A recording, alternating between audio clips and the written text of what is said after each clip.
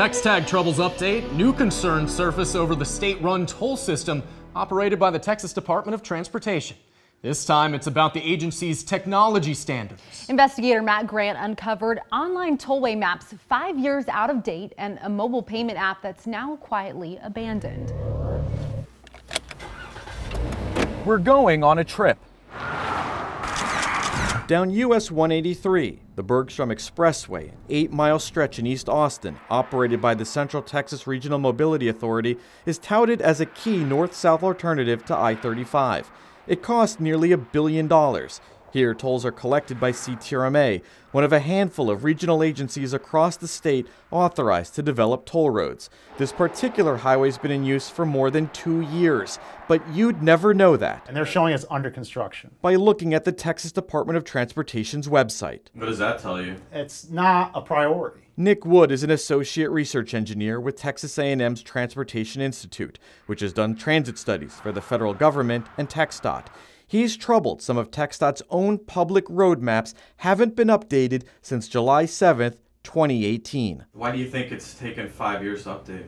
That's a good question. I don't know. He doesn't know why some of the state's maps aren't just outdated, but also confusing. On this map of Austin, Wood points out a color coding system that doesn't make clear if a road is owned by TxTag, CTRMA, or if it's fully tolled. Mopac Express, that is a tolled lane, one in each direction.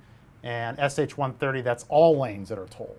And they're both on the map the same color. Unless you're like an engineer like me, it's kind of hard to decipher. Technology troubles have been a source of customer frustration. Since 2020, 25% of all TxTag complaints sent into KXAN related to technical problems, things like paying bills and accessing account information. We found similar complaints of computer and system errors made directly to TxDOT since 2020 about the state's own tolling system, TxTag, which works on tollways across the state. One frustrated driver complained to TxTag manager, said in response to incorrect charges, the technology is not perfect. And if you want people to pay their toll bills, you have to make it easy, intuitive, lessen the barriers for people to access that technology. According to the International Bridge, Turnpike and Tunnel Association, the worldwide association for toll owners and operators, a mobile payment app is considered best practice. The North Texas Tollway Authority and Harris County Toll Road Authority each have one.